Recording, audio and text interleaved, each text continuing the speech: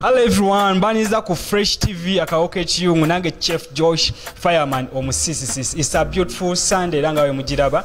Zino sawa nziraba ziri sawa 3 ezokumacha era nga tugenda mu sawa 4. So gwaliko nkusaba you like and share ali live ku Facebook, like ngo sharing, then ali live ku YouTube nayo kwata okolechi ekimu. So abalayi ba Fresh TV gwe nawe naliko esawa zino nkusaba you like and share, then gwali ku TV kwennyini kusaba kubira munno omugambe Chef Josh Fireman akoze eki azeko ku lutimbe naye ngo lwaleero fe nze ndiwo kubaletera baserebu bamwe. Last week twalina Jamie Culture mu kizimbe natufumbira mu ebintu ebyenjawulo nga bye mwalaba banji betukyazizza ba Moti batata Sam besenza na kumalayo naye ngo lwaleero tulina Mimi mu kizimbe. Mimi olambugamba bute lamba bulungi buza kwa live Fresh TV kichingo oyogera mpolo oyogeranga kubagenda okuwasira obencha Sitibwa kya mukama abalonzi abatulaba ku Fresh TV amanya bampita Mimi Kyle omuyimbi omupya omuyimbi omuto yakajja ku blog yakajja ega kabimba letedde bingi omuziki weguli omuziki mungi ogwakawe mulungi soko baleba Fresh TV soko wakube yakapera mayinze obuyimba bwankutte dombabi ndirede mu love nabo kaimba kapya kagenda okufuluma bakaita Tompona ako kenyini ako agenda kati baby nze nchikuba ate Tompona zengamba yenze nchikuba nze Tompona achobokola awali baby teka Josh ngenda mateka Josh baby gwachikuba ate Tompona zengamba ye gwachikuba nze Tompona anti mimi okay abalayi ba Fresh TV akawoke chiyungu nkusaba gwaliko live you like and share tuline Mimi mu kizimba agenda kuba tufumbira mu ebintu ebyaki ebyenja. Mimi kikyogendo tufumbira olwaleero ngenda kufumba Irish with meat wali ofumbyeko fumba weyona oyina omulabi ayinza okutubuuza oyina boyfriend I'm focused on career right now. Are you singing and searching? I'm not searching. You're not searching, but I'm you are singing singing. and contented. Oh, well, you are like me. Okabalayi ba Fresh TV mbagala nnyo mbasaba tovaako gwaliko live ali okutulaba ku Fresh TV nkusaba sigalako ng'okyatulaba kubanga tukyalina programs endala nyingi mbasaba temuvaako nsigadde nze Chef Josh Fireman omusisi katugende mu kiyungu kyaffe.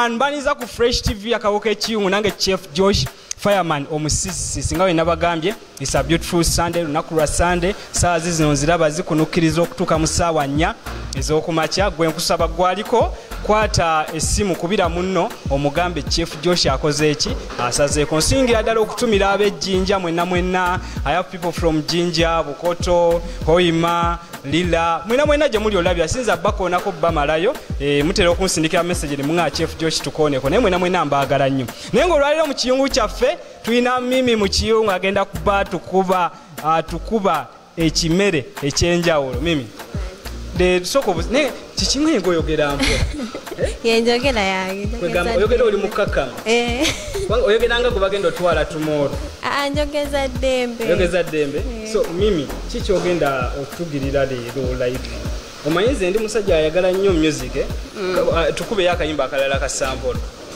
akayimba akalala tekawe embeera yembeera banji befuula kimanyi byakugata bikondo gata kugata bikondo mulitimu kugata bikondo gata tujja bigata okay Mimi kate tugende mu maaso tutandikirewo right away kiki twetaaga tutandika naki tugenda kutandika n'ennyama our meat tugenda gisalaasala tugenda kugisalaasala tuteekemu pieces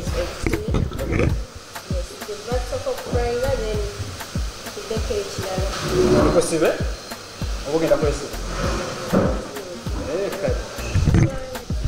basiba njala mayi mu kiyungu oba olina okwegira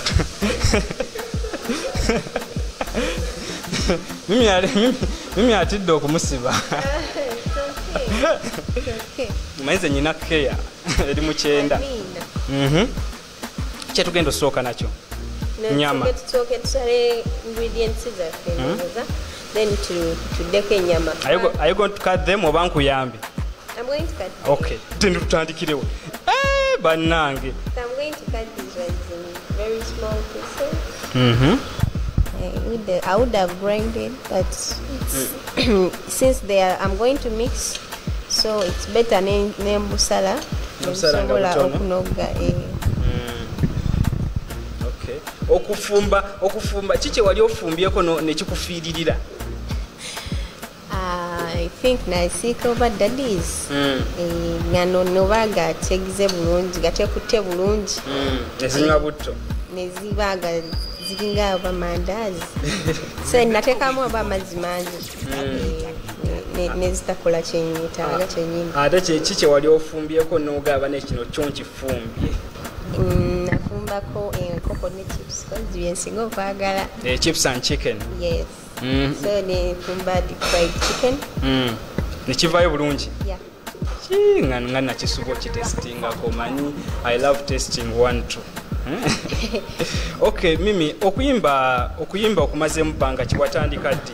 Kubanga omulabi waffe wa Fresh TV ayinza okwebuuza n'agamba watandika ddi, then obagambe wa gye balina osanga music wo, YouTube channel, Facebook page, all the stuff nga wetugenda maaso. Okuyimba tandika last year.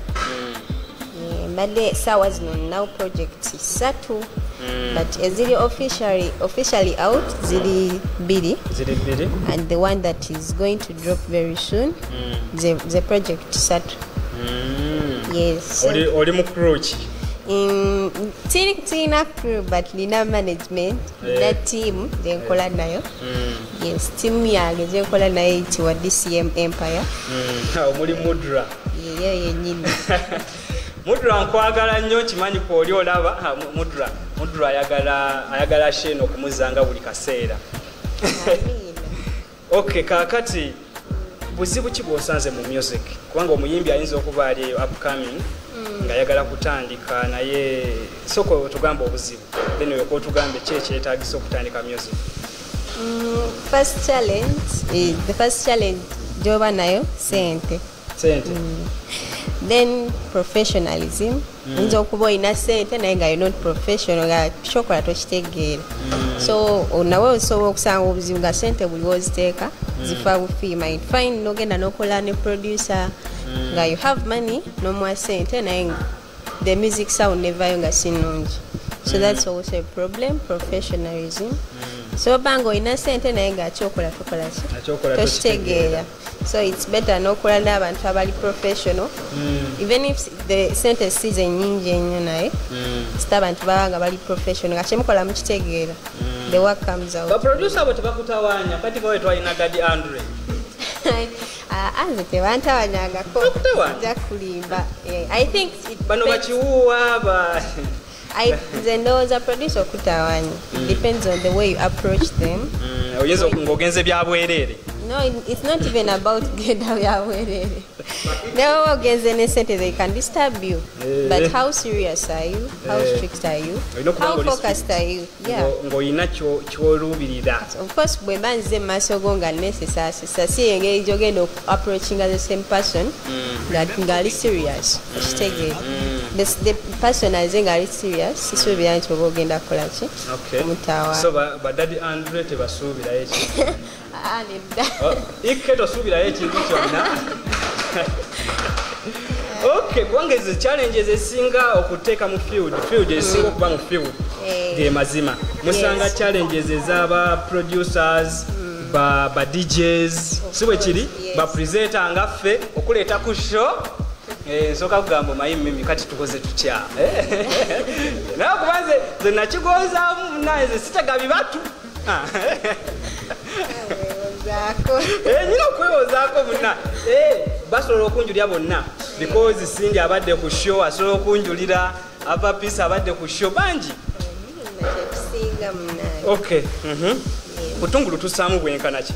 Obutungulu tugenda kuteeka mu bunziko kubanga ebintu tugenda bimixinga wamu. So I think kiba kyetaagisa ekimu ne tukiteekamu proportional nga kigenda kunoga.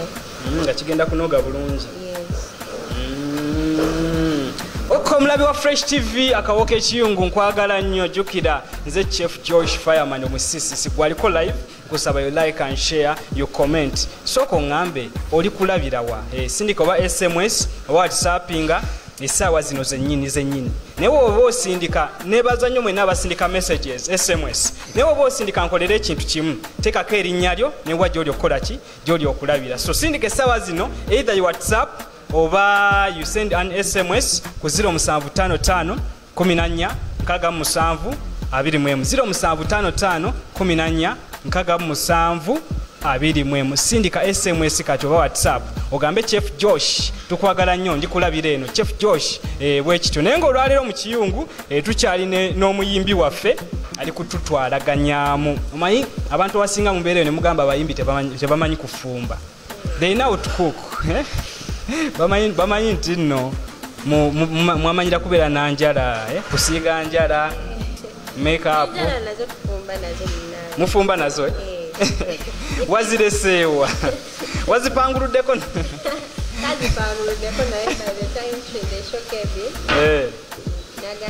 nabadde sinabaziteekako bulungi kuteekako ndala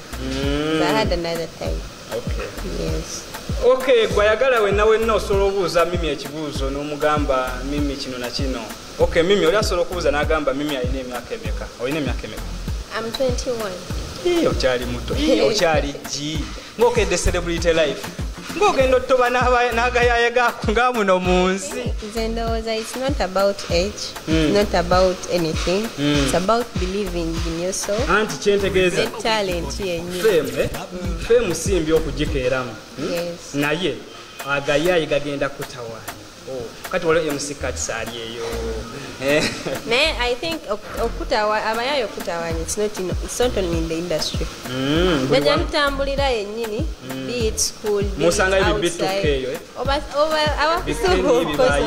obasangayo so it's not about bw'oba oyingidde mu industry abantu bagenda kutawaanya ne bw'oba towingidde mu industry agamba bali waka tebabasumbuwa naturally abakyala mwatondebwa kutawaanyiza Chef Dana atunyonyole basi sibimanyi naye webale nnyo okulaba gwe abadde ayitaayita n'ogwa ku TV oba n'ogwa ku channel n'ogamba eno channel ki oli ku Fresh TV ate nga show gy'oli olaba essaawa zino ebeerayo buli Sunday essaawa 3 ez'okumakya paka ssaawa 4 tubaako ne show endala nnyingi tubeerako ne gulumiza mukama ne Madam Rachel era yeddako kasita show yakawuka ekiyungu egwe etandika ssaawa 4 zennyini gulumiza mukama then after gulumiza mukama ng'ewedde tuddako n'enjiri ya pastor waffe pastor Twaha Muzira so nkusaba bw'aba tasobodde kujja ebulange nabulagala ku Fresh Fire Church nkusaba oba tusobodde kujja labira ku TV buli kimu kyonna kyonna ojja kuba okola ki ojja kuba okifuna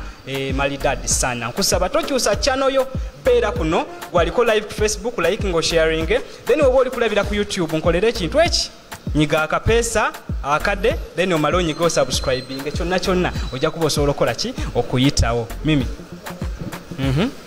erinnya mimi lyava mu ki sooka olimaleyo kubanga maama mimi ligwayo Mikael beito erigwayo didi eryokubiri ya luzungu nnyo saayagadde ddi kuyita eryanyangu erya luzungu nnyo eryo era nayo yangu kwogera munange naye zibu nsuubira nsobola okuwa abalabi ba Fresh TV essaawa zino we baliddamu bayinza obutasobola ditegeera yo mimi lyangu kubanga omwana ne waba mwana muto asobola okuba nga asobola dipronouncinga kati ndaba osala bukaroti obwo kiki bukaroti nabwo tugenda kubuteeka mu mmere yaffe gye tugenda okufumba because ndaba osaze obutungulu osaze karoti osaze green pepper no naye ne tugaba waayi tata Sam nga tukulekera ebiki ebifi so tata Sam nga bwayagala enkoko nange bwe njagala ennyama anyway obulamu bugenda butya bitambula covid abatwalaganya naye tujja kugezaako mpaka mujja kumalako kugezaako mpaka kati ayagala okufollowinga akusanga wa ayagala okumfollowinga nkozesa Mimical Music buli wamu Mimi lidarazibu sirimani. Mimi is M-I-M-I. Kyle is K-Y-L-E. Kyle. Mimi Kyle. Yes. K-Y-L-E. Yes. Then music. Yes. Mimi Kyle music. Is Mimi Kyle music Instagram. Mimi Kyle music Facebook. YouTube. Facebook. No, Facebook is Mimi Kyle.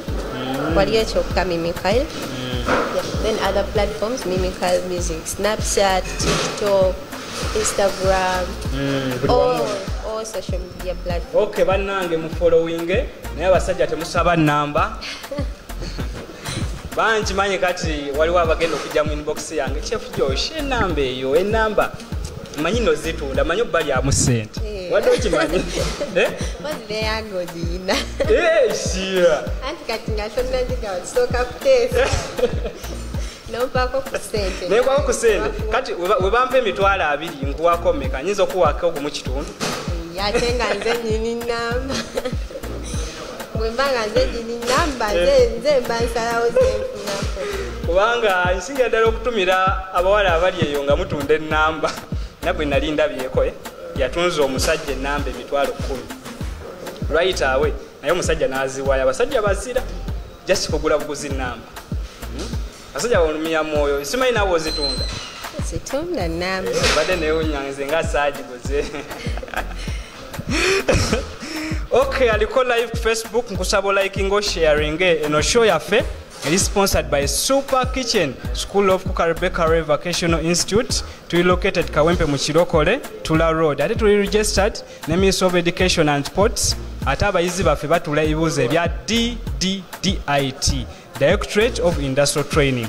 So intakes zigenda maaso nkusaba gwali eyo ngoyagala kujja tujoyininga jangu tujoyininge osome. Then nyina offer endala okay aba Super Kitchen bakubire ku 0755 14 nkaga musanvu abiri mwemu 0755 14 nkaga musanvu abiri mwemu oba 0788 nsanvu mwemu 5 then gwayagala ali eyo osobola okujja tuyina offers wano ku Bukandra Hotel.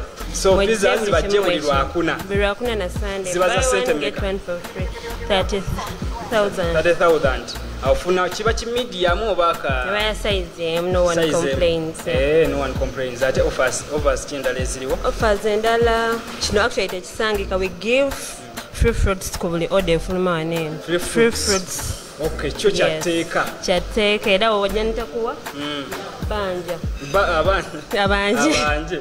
We also have pilau on Fridays, beef pilau, chicken, goat's meat at 20,000. Olya nokuta buli kimu. Okay, gwe nawe naali eyo ali okutulaba nkusaba jja ku Bukandra Hotel olabe offers nyingi. Bw'oba olina omukolo gwo oyina mbaga oyina kwanjula oyina kasiki oyina kukyala oba oyina mukolo gwa kuproposinga you're going to propose for someone nga we are concluding tugenda concludingira mulabe ku rooms ezinyirira so obeere eyo bw'omala okulya waliwo okusula gwe nawe naali eyo nkutumirako nnyo nkusaba like ngo sharing omale okomentinge live tulina Mimi ku show ali tukoleramu obuntu obwenjawulo lirya luzungu nnyo tusala nnyama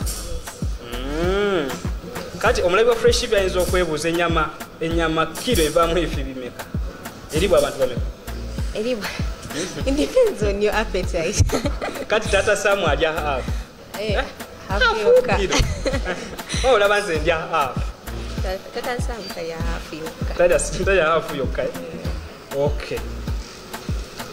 okay gwaliko nkusaba like ngo sharing tuba ntukitwalaganya tusoose sala butungulu Mimi asaza obutungulu n'asala carrots n'asala green pepper n'akola garlic cornmeal nyanya sibwe kiri waliwo then n'ennyama oligisalasala waki ennyama totaddeemu nga tata Samu bwakwata n'asaamu ogufi ogunene waki osaza anti ngawe nagamba tugenda kumixinga era tugenda bifumba wamwe yes so eno miru gyogenda tufumbira esavingibwa ddi anytime for lunch dinner yeah okay I can't wait to taste kubanga aleba fresh tv ndowooza musobola okunjulira ejjammala kale oba nakomadde okufumba simanyi kati tudda ku ki tugenda wali omode nabo obusaliremu ddala teweesala otuuke nga tolina ng'ejo okwata mu microphone manager oli bulungi soko gy'otubuuzeeko sebo jangu otubuuzeeko taata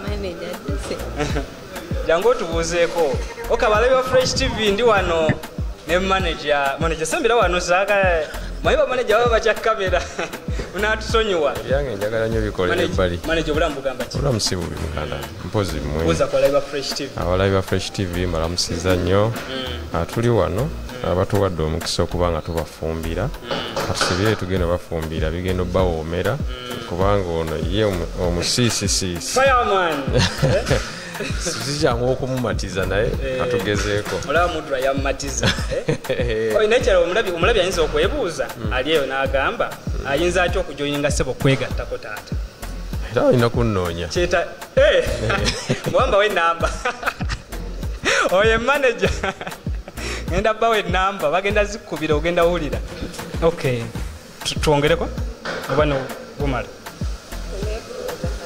kale okay abalabi ba fresh tv nkusaba tovaako tugendagendako ko mukuwumulako just eddakiika emu bweti don't touch your remote don't touch your screen nkusaba tovaako oli mulayi mulungi katugendeko mu mulango bwa bakama baffe katukomewo catch you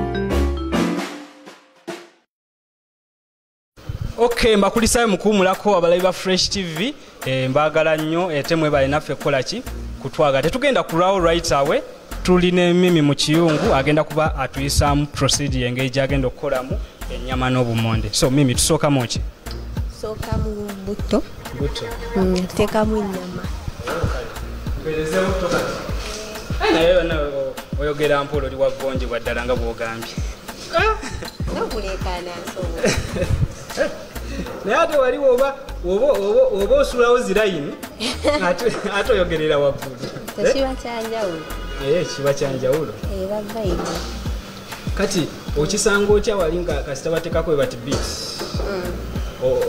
layini ezo okifiiringa oti kati nga nze wembeera wano mu kiyungu nefiiringa ninga kino ekintu kyetufumbye olwaleero bannaye kyakabi so gwe wali wobeera mugundi mu system kiba kitya interest evaawo okusinga interest yokukola oluyimba I think ebeera vibe ffe tugiyita vibe ebyo tetubitegeera tetubimanyi sijabuzi nga naawe bwokifuna yes nange kati buto wajja tuzaamu ki ngenda kuzaamu ennyama bwe tumayiza okuzaamu ennyama tekemu garlic lwaki tusaamu omulabi ali yayinza okwebuuza lwaki tusoosezaamu ennyama gye tusoosamu kuba twagala ekale tusobole okujjira peesi yemu n'eki n'obumonde engeri gye tugenda obimixinga so ennyama engeri gyekalubamu okusinga obumonde gye tusoosaamu n'ekala then tuzaamu galiki waffe n'anoga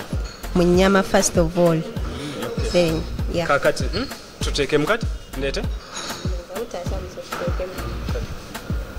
okay omulabi wa fresh tv kusaba tovaako like and share ate nkusaba buli omufuna ekitabo kyo gwalina ekitabo nga bulijjo wokopera notisi zo kusaba owandiika essaawa zino tusoosezaamu buto wetumala okusaamu buto ne tusaamu ennyama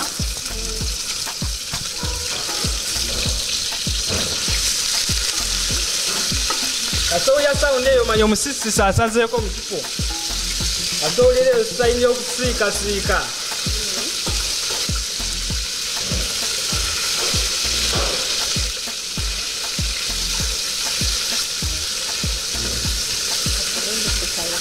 so egenda kukala paka ku which extent ennyama oba tekaze nnyo naye kaseeba ndeekazeemu bwetuba tumaliza kuteekamu ku supu n'agikokosa okutamu ko supu n'etokotamu okutokota kuno kugiyamba okugondagonda mu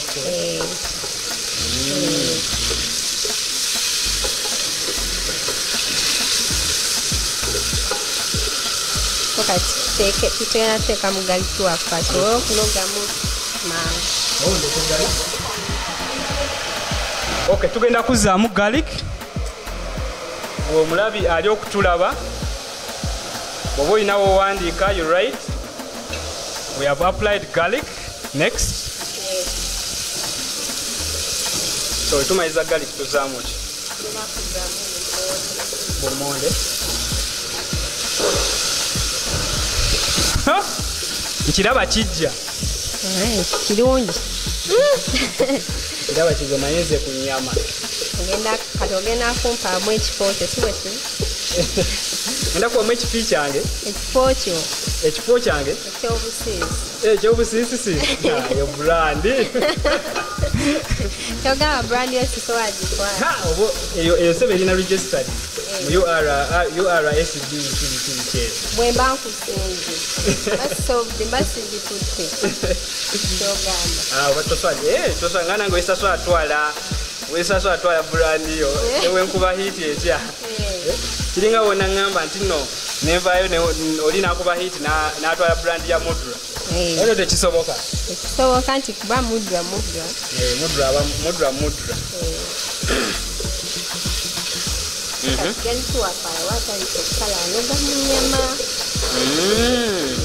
So okombayininga kawowo kano wamu. Singa mwetaaga okunoga mu nnyama kimusinga mwetaaga mu bumonde. That's why ye tumusoosezaamu anoge mu nnyama. Izo ngamba leero nkolanga steward omanyi yaweereza mu kiyungu. Taweereza mu nnyonyi. Aweereza mu ki? Mu nnyonyi. Yabawo ifule. Kiwe kiri? Kenya yali ku nnyonyi se. Abani? Muyiza yabyogedde sibimanyi. Okay, tuzzaamu ki? Mbuleete? Njala tugiise mangu. Nja kuzza mangu.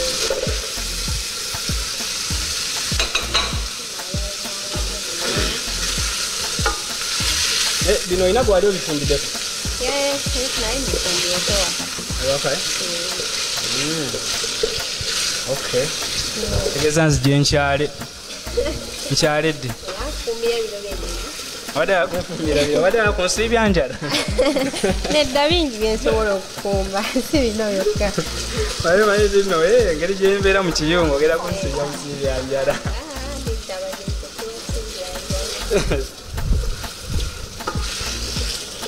Kati? Ngeze kali. Okay. Obumonde tusooseemu kabutto. Ne tuzzaamu ennyama ne tugibrowningako katono si bwe kiri. Ne tuzzaamu garlic. Ne tukola ki? Ne tumugiragirako naye katono. Ne tuzzaamu obumonde.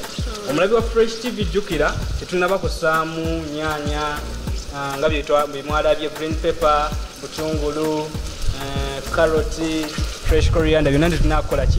Naye tunaba bisaamu. Naye gwe omulabi ali eyo waliwo abatera okunsaba ne baŋŋamba Chef Josh fe abatasobola kujja ku super kitchen ekanyanya okusoma ebyokufumba ffe ki kyosobola otukolera. So wali eyo nga kasita mwekuŋŋaanyamu group ng'esukka abantu 15 roughly bantu 15 okudda waggulu.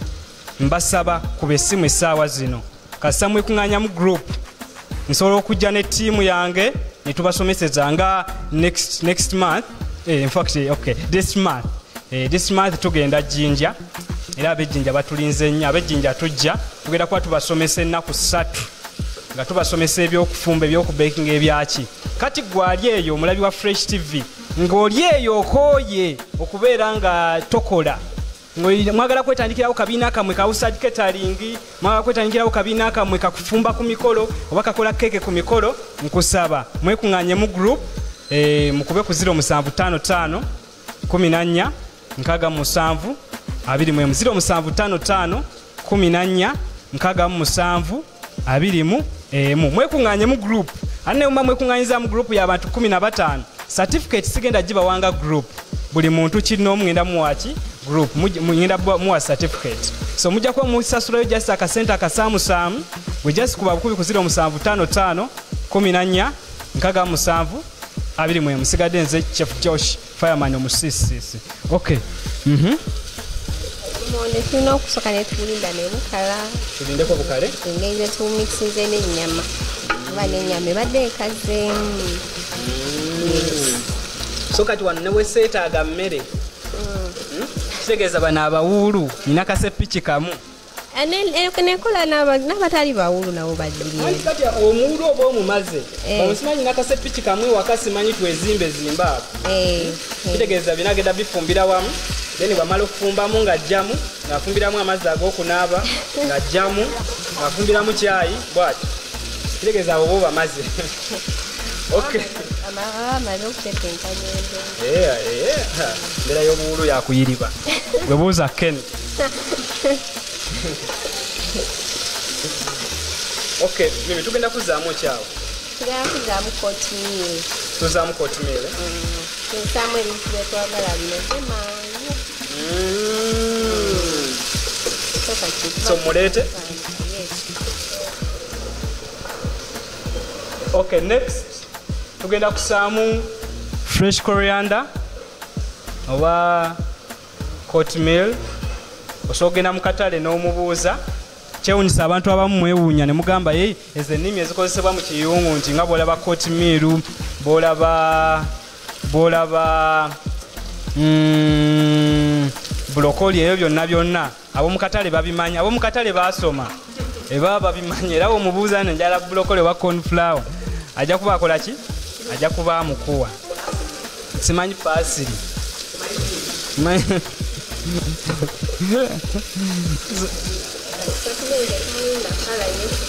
katuzaamu ki byonna mbireete lumu simanyi beshamero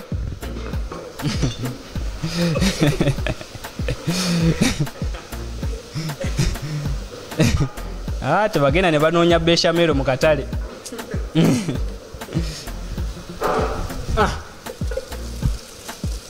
butungulu ne green pepper byonna tubigatta wamu ne tubiteekamu naye bw'ali eyo nkusubira bwe kiba kitabo essaawa zino owandiika procedures engeri gye tuteekamu yansingira ddala okutumira gwe wena wena abeerako no sparinga time nga akawo k'ekiyungu olutuuka okwatirawo ekitabo wagula black book yo olutuuka ng'okwata n'owandiika buli recipe ya Sunday buli recipe infact ngenda tuteekayo olunaku buli mulabi wa Fresh TV ali eyo tujja kuba tuteekawo obululu buli ayagala okujja otestinga ku show nja kubamba kyaza mujje mu testinge wamu naffe ate mulabe engeri mulekere okuliisa amaaso muliiseeko kono omumwe omanyi kati mubeera ku screen ne mugaba bannange labe ekyo I can't wait to test kati nganze bwe ngamba I can't wait to test okay. Atiga kulinda green pepper and then take carrot nziteekeko nazo ku sowaani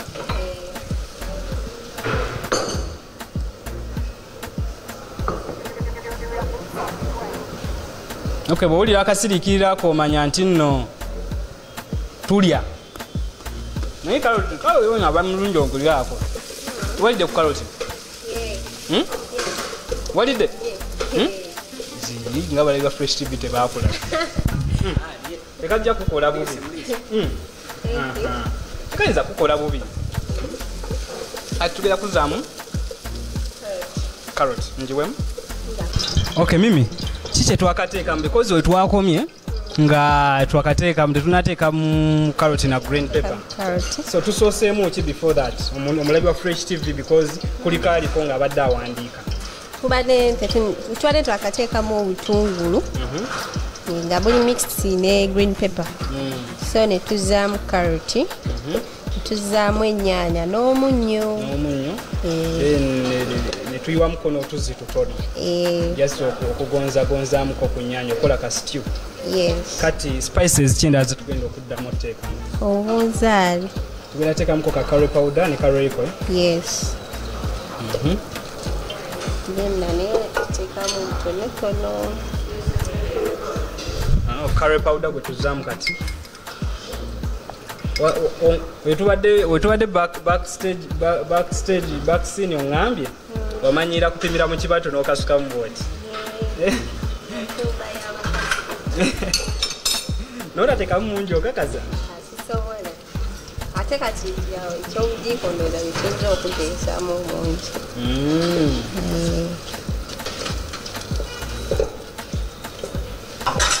asobola sawundi eyo ejja omanya omusisisisi aba asazeeko. Otaddemu kyekirala na Reiko tujja teekamuko mungiko. So why do we apply Reiko? I think to add some taste. Some taste? Yeah. Okay. And also taste our dish.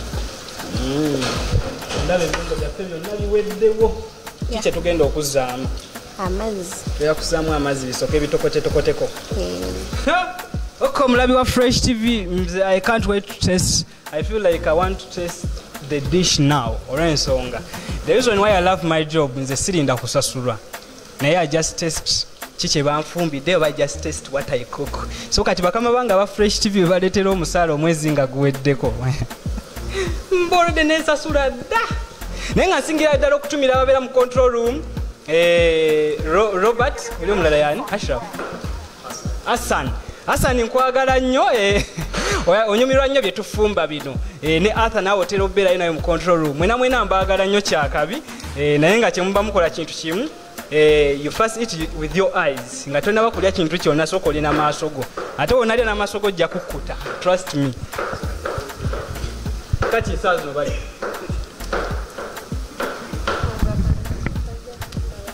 Yakutestingako ku munnyo omanyi. Okay. Kati tugenda birekamu bitokotemu katono si bwe kiri? Then tuyoke tuservinge.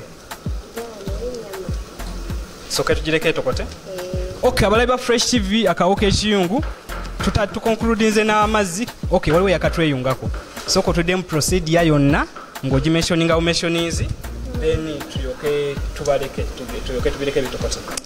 Twasoose buto ne tuzaamu ennyama tuteekamu garlic ne tuteekamu obummonde ne tuteekamu oatmeal ne tuzaamu obutungulu ne green pepper then carrot ennyaanya ne tusaamu omunnyo ne tusaamu nsimba ne royco then ne tusaamu soup amazzi.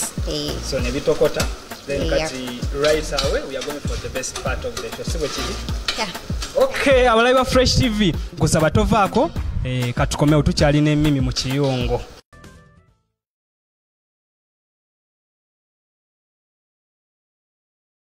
Okay, abalabi ba Fresh TV akawo k'ekiyungu mbaniriza nnyo mukuwumulako jjukira show yaffe tuli ku show ya kufumba.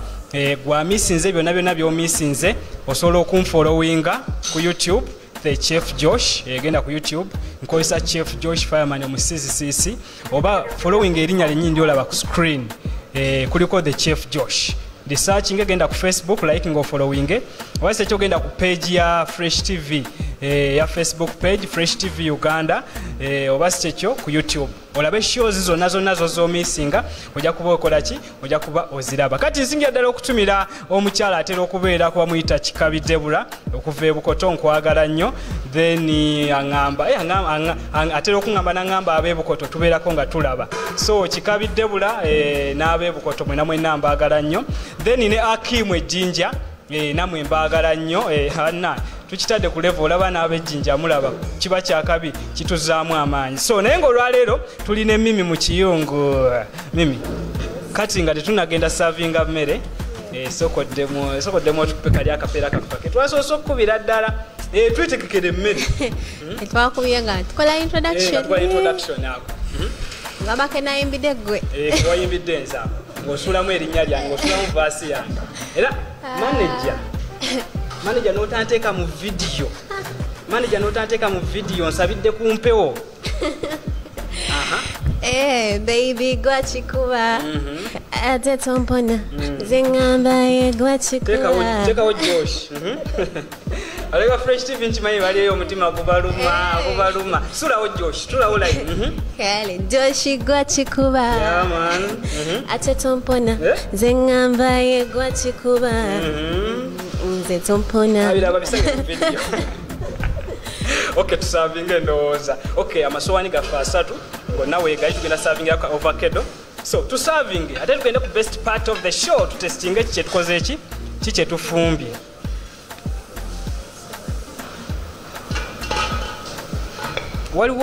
Waliwo procedure eyeetagisibwa ng'ogaba emmere. Olowooza. Yebeerawo. Sometimes it depends on who you're serving. Yeah. And the number sometimes usable serving abantu bangi so procedure so okuji considering. Okay ndowooza eno bayange simanyi ate era gwasooka. Tata Sam yasooka okwegalira kubanga yagamba omugabi teyeeseera. Bwe yeeseera aba wantonda bamukodo.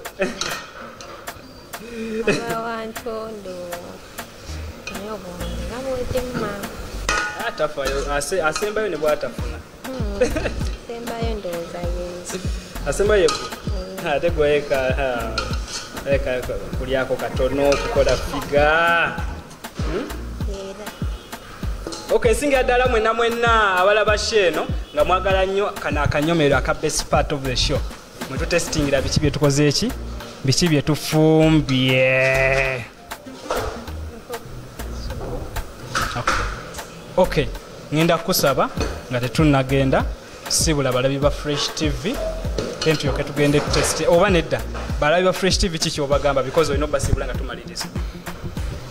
Kyembasibuza kyembagamba senjagala okuwasaba bagale music wange banjagale bansearching Mimikyle music everywhere.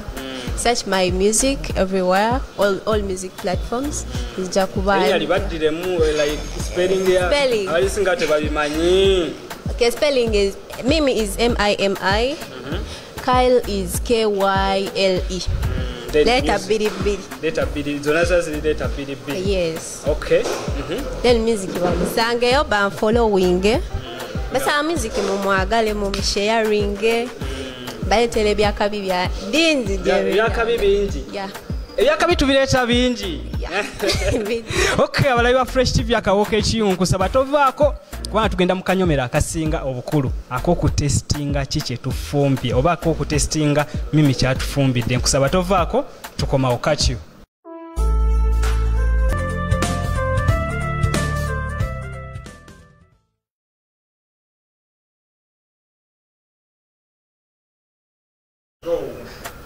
Hello everyone, abalabi ba Fresh TV mbakulisaayo mu kiyungu kyaffe gye tubadde nga wena bagambye tuli ku Bukandra Hotel. Bukandra Hotel eri ku Bukandra Tower, ate Bukandra Tower eri kumpi ne Kobil Lubaga Road, ate kumpi ne Pride Theatre. So gwali eyo osobola okujja ne batrying out. Today ndi wano ndi mu room. I think I'm going to spend my day here. Ngenda spending olunaku lwange wano nga ekiribo kiraba. So it's a very comfortable room. Osobola okujja, you spend some time this way. Obuliri genda laba room zaabwe ziri cheap, teziri that expensive. So okusinga okwata okugenda mu rooms eziri cheap oba rooms ezirimu ebiku. Zino room tezirimu biku. So abalabi ba Fresh TV gwali eyo, you can come and try them. Bayina single bed, bayina single beds, bayina double twin. Bayina all types of beds. Zona zokola ki? Zona zosobola. I just love this. Oh baba nange naye ekisinga obukulu ndiyo nzeka ngenda kusula yonzeka. So after here we're going to test tugenda testinga no muyimbi waffe gwe tukoze naye gwe tukoze naye Mimi tugenda kuba testinga naye gwe nawe naali eyo omulabi wa Fresh TV osobola okujja ku Bukandwa Hotel rooms oziraba olaba the bed setting engeri gye bakikozeemu olaba the bed setting engeri gye bakikozeemu olaba bed setting engeri gye bakikozeemu ekintu kiri professional ekintu kirungi era nga bw'okirabamu so obeera ku safe side security nungi bagenda kuba batulaga cards wakuba manager taliiwo naye agenda kuba atulaga cards nti nno oba oyingira mu room bakwasa kaadi yo era kaadi gyokola si kaadi gyoguzaawo so omulabi wa Fresh TV gwali eyo kusaba ojja oba tryingeko out because trust me wonna batryinga out togenda sigala kyekimu ndowooza ka testinge n'omuyimbi wange Mimi obulamu bugamba butya omanyisa agadde kutwala mu room naye bantuse ne bagaba bannaye Chef Josh olumaze okufumba ne Mimi amawulire gandiyiseeyisa si bwe kiri aye nenkulemesa obufumbo wali nkulemesa obwasinga nsakinga asisakinga naye ng'oli singo okay ndowooza Mimi tutestinga ebintu byaffe olaba otya okay we are testing 1 2 Mimi waite testinga ku bintu byaffe bye tukozeeza olaba otya kubanga omulabi wa Fresh TV ali yayinza okwebuuza n'agamba naye bano bafumbye byebafumbye tebagenda birya kiri kitya nze nabasimu ozigwe sisoyako nga nti ekikoledde kubanga nze nkifumbye nze I just love the salt kali balanced very tender amalirawo ka sauce keeko kitegeeza gwe nawe n'omuwulu ali eyo because abantu basinga tebamanyi kufumba okimanyi naye ate nga kiba kirungi okufumba kuba kulungi both men n'abaki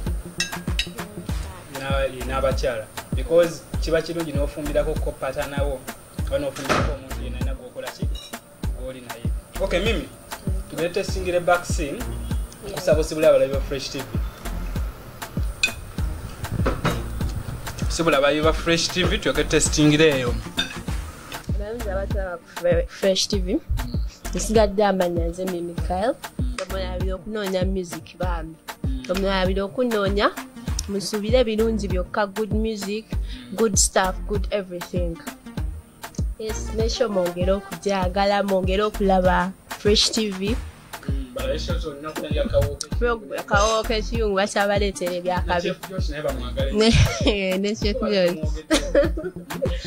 ne Chef Josh mumwagalire ddala okay abalabi ba Fresh TV oye Mimi asobodde okubanga atufumbira kino kyosobodde okukola ki kyosobodde okubanga okola ki okubanga olaba trust me okay singa okutumira behind the camera muyinza akole mulimu gw'amaanyi okubanga shene esobola okukwata n'egenda mu maaso then nentumira even my producer Sam kyakabi nnyo Sam okubanga eshono ogiteekamu omukono nesobola okubanga naye egenda mu maaso then ntumira ne guy in the control rooms ba guy in the control room ne roba ninayo Asan ninayo Arthur mukole omulimu gw'amaanyi saa zino nkimanyi muli awo mu control mukola zi control zammwe naye muwulira amalusu gakola ki amalusu gabayiika manager soko gye katono manager soko gye katono soko gye osooka otunyonyolemuko ku rooms zino zetulabye ssebo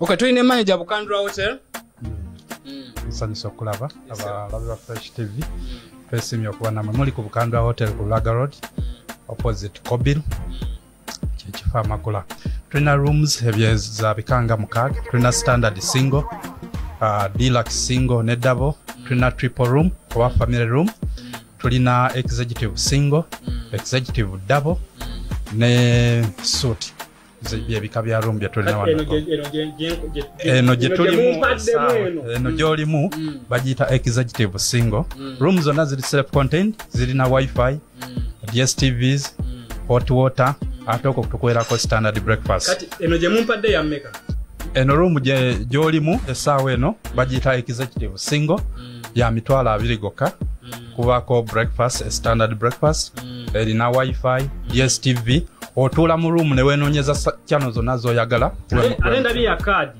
eraga kadi okubanga ofuna amasannyalaze ogafunira ku kadi n'okugigulawo okulya ku kadi gwe mutindo gwe tuleese mu sibisumuzo ntino simanyi pa pa oli nategeera eri nti nogula room omugenyi aba akooye mukubo twagala tugonze obulamu nga buli ateka mutesi card noyingira okay eno yesinga yebbeeyi enene nedda tulina room ey'emitwalo 3 oyo ne yasatu kati waliwo entonotono keeza abasaamu basaamu ze beetaaga entonotono za mmeka ezo girina ya standard single ya mitwalo 8 saamu yo gisobola mitwalo 8 kyokka ngeri self contained wifi ne DSTV zonna ozifuna ate ne tukwerako era ne breakfast. Okay, manager badiremu directions. Tuli ku Lubaga Road bw'oba ova ku Namirembe Road oyinza otandikira bw'oba ova ku park empya nga wakava ku Pride Theatre no branch nga ku Lubaga after Kobiru bw'oba ova ku side za Natete oluva ku ngava ku Bitala otandika Lubaga Road ku kizimbe ekinene ekipya Bukandwa Towers kwe kuli Bukandwa Hotel. Enamba y'essimu mu booking mukube mujje mufune gye mwagala 0704 86 30 61 0704 86 30 61 so oba 0772 51 52 81 tukola 24/7 bowulire enamba ya 077 tujajja wange gyalina jankwagala nnyo okabala ba Fresh TV oyo ye manager Bukandwa Hotel. Anyway, see you when you see me, catch you when you catch me every Sunday same time. Naye nga agita tagiwoomya ndi wano ndi kugiwoomya ndi wano ndi kufiiringa mimi byasobodde okubanga akola ki ng'afumba. Anyway, see you next Sunday same time. I love you but Jesus loves you more.